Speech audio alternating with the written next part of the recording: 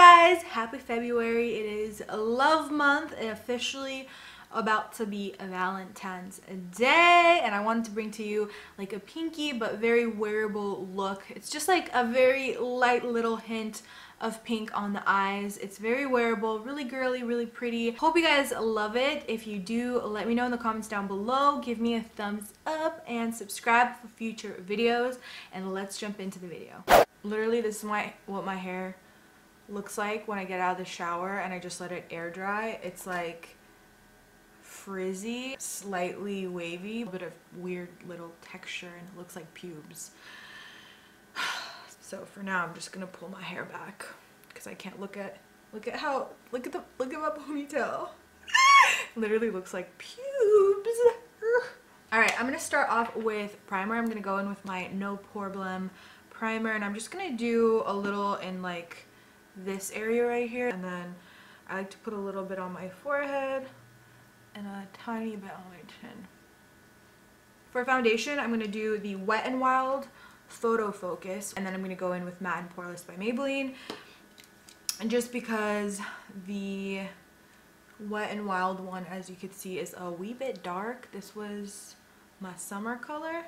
And then I'm kind of running low on a few different foundations, and this Maybelline is one of them, and I just kind of want to use it. It's also a really light color, so it's kind of perfect for me to just mix the two together. And I'm gonna blend it out.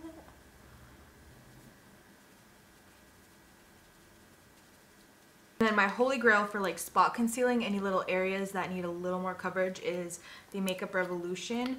This is the Conceal and Define foundation. I just love this applicator because it's almost like a concealer, and it's really full coverage. It has like a nice matte finish. I'm gonna let that set for like a minute or two. I'm gonna brush the brows up, and then I'm gonna prime with the Flower Beauty concealer. Just gonna do like a little swipe under there and blend it out.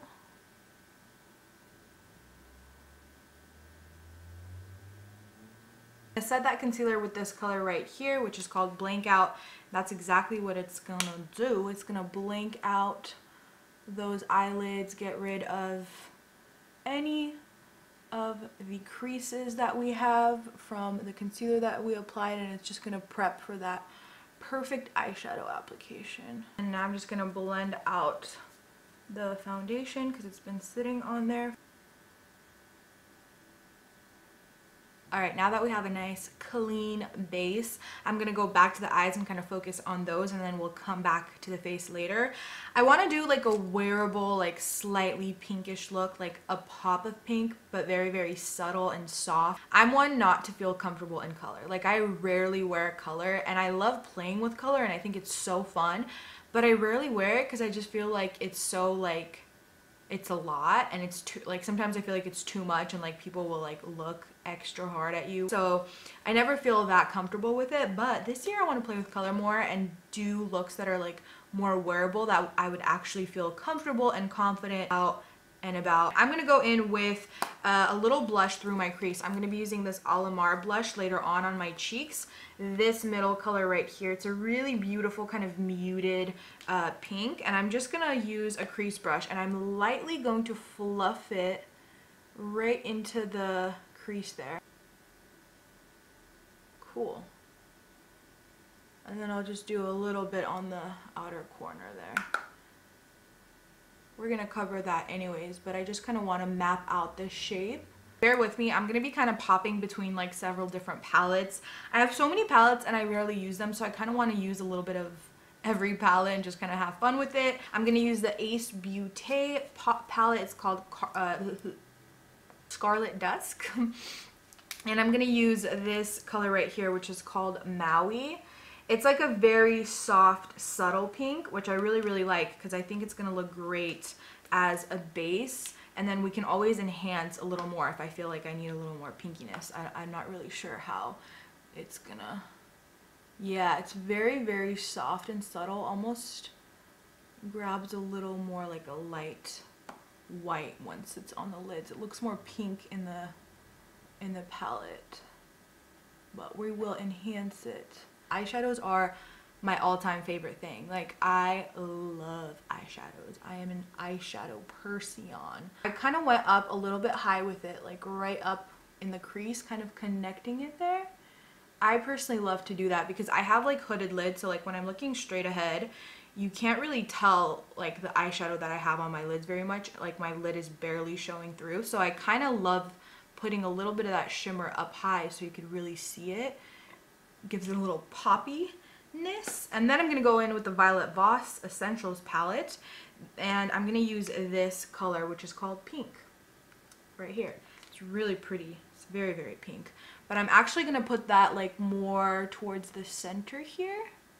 I'm not gonna put this one up high. I'm gonna just put it on the kind of like the mid center of the eye and just blend it into that first shimmer shade that we put.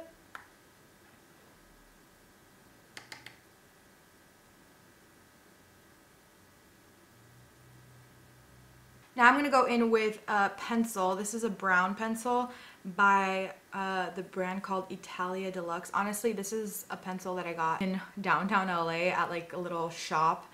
So it's not any amazing brand or anything, but it works really well, and it was like $2. So love this. And I'm just going to put it on the outer kind of corner more heavy. And then I'm going to go into the inner corner with it and kind of try to make it a little bit like thinner. But I like to do a pencil first because I find that it just gives a great base. It makes the like liner darker. And it's also very, very long lasting when you do it this way. A flat brush like this, and I'm going to go in with this crown palette, and I'm going to use this really nice dark brown. I'm just going to go over that, kind of pat the liner.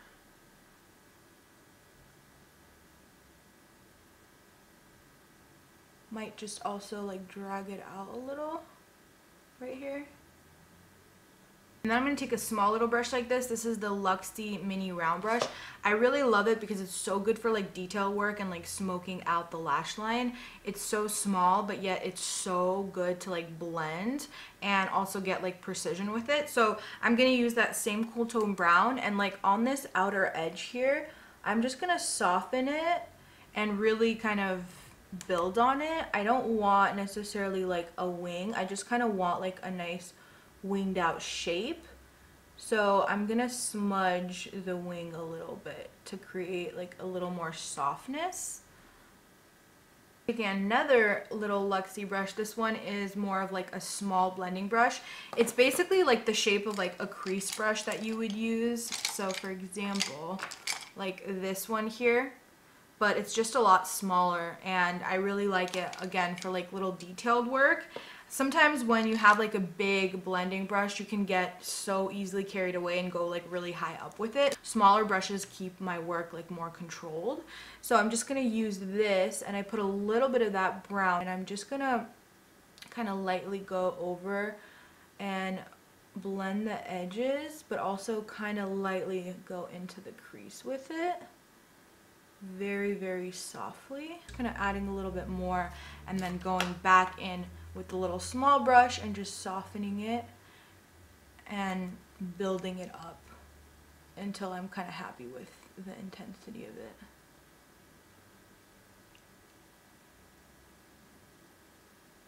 Now with my Essence eyeliner pen, I'm going to go in and I'm just going to drag a little line right along the lash line just for added depth, and I'm going to just keep it on the outer corner there. This is a nice little felt tip pen, so it's really, really comfortable to get a really nice thin line just for that added depth. I extended it past my eye just ever so slightly with a little makeup wipe. I'm just going to wipe away some of that fallout. Concealer, the same Flower Beauty one, and I'm just gonna do like 3 dots or like lines under my eye, and then probably do a little here and a little there. And then I'm gonna go in with this one, which is the Photofocus Corrector Concealer by Wet n Wild. This one is in the color, what color is this? Fair Neutral. It's really, really light, and I'm just gonna do a little tiny bit of it right here, just to add like a little bit of a brightened effect. Ooh.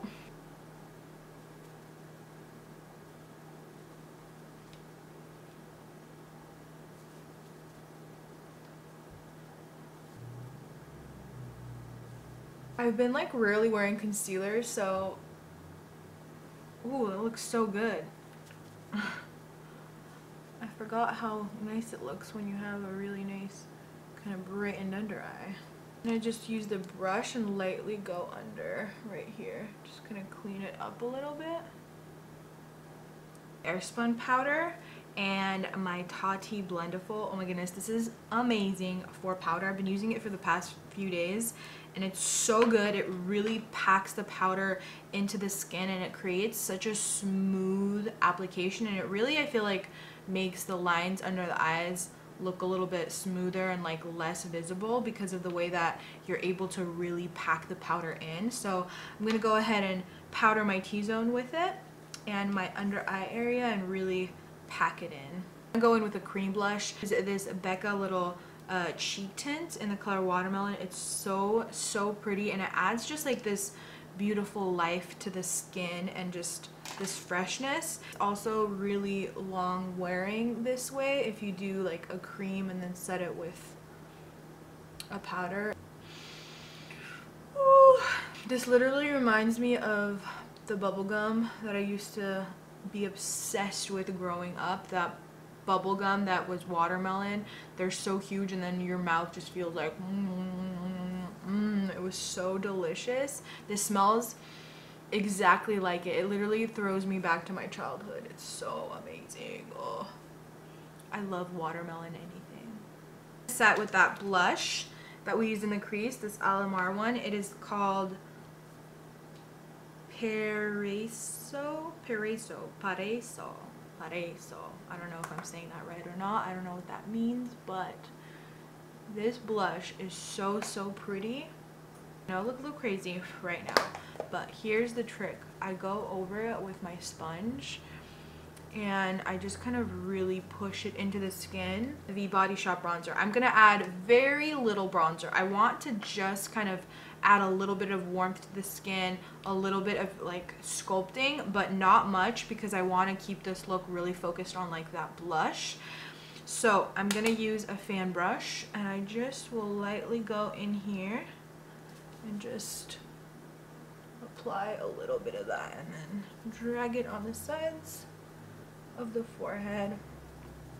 This bronzer is amazing, you guys.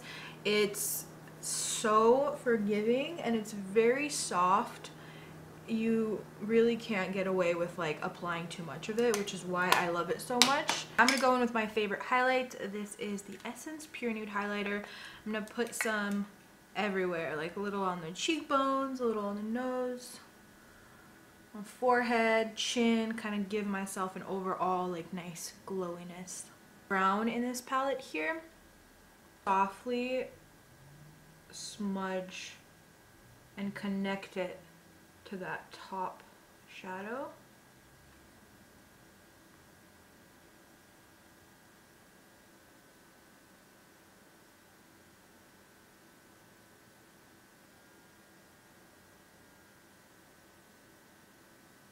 I'm going to be using the Iconic. This is just going to make everything melt right into the skin and get rid of any powderiness. And then I love to go in and tap everything into the skin. Ooh, I just inhaled so much of that. I'm going to add a little highlight into the inner corner here.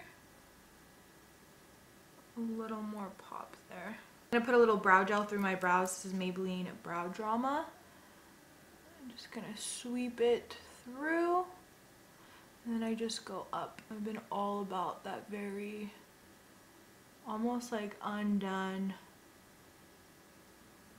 look. I'm gonna do my lashes. I'm gonna really layer up the mascara. I love lashes, wispy lashes that add fullness and just flirtiness. I really feel like for this kind of look and for like Valentine's Day, you want those lashes that twinkle, you know, that just add that little like flirtiness. I'm going to show you guys my favorite technique and way of applying lashes, especially if you're a beginner.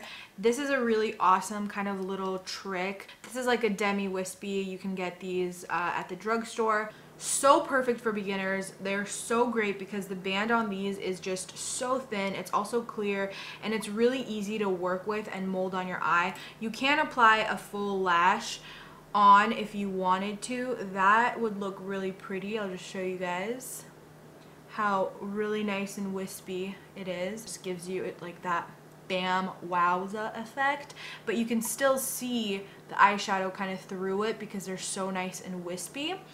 But an awesome way if you're a beginner to apply lashes, cut them in half. So what I do is I actually go a little bit less than in half. Like I'll do like 1/3 of it. I'll cut about 1/3 of it off, and that basically makes it just so much easier, first off, to apply the lash, because when it's shorter you can really get it like to sit really well on top of your lashes.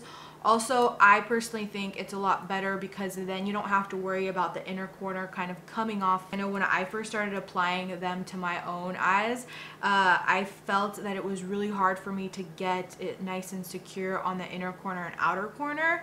But I'll show you guys that if you do like a half C lash, it's very easy. With the mirror, I'm gonna go under my eye and I'm gonna look as I'm applying with the lash going up above underneath. So I'm looking from the bottom inside the mirror I'm not explaining this very well.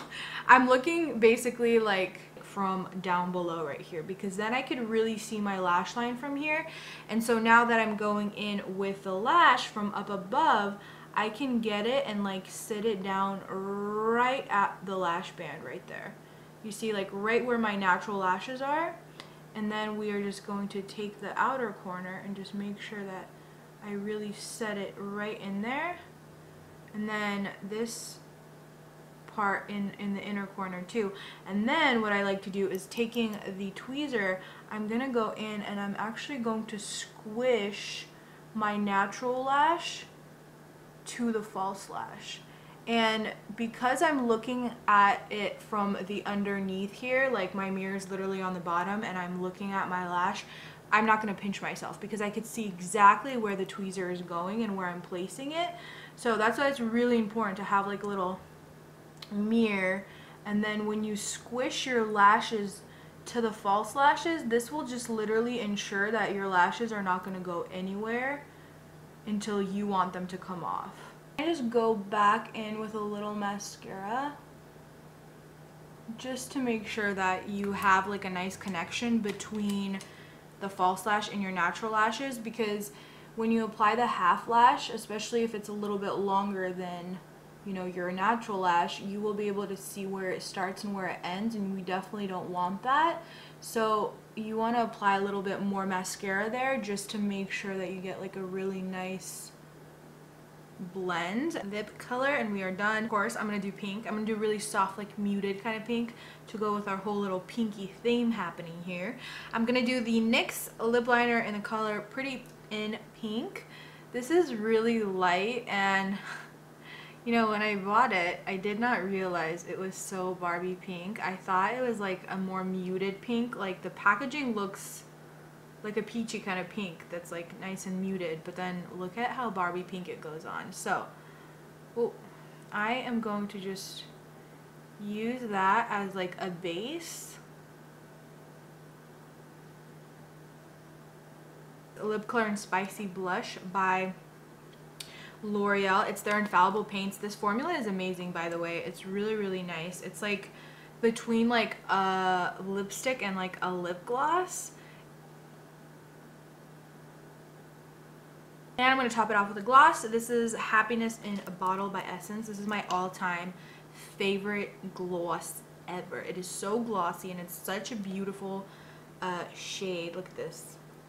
Oh, I just love a glossy, really juicy lip.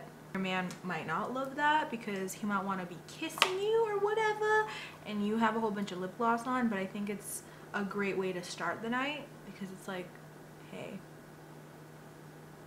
Look at my juicy lips, you know? I know you want this. I'll be dreaming about you tonight.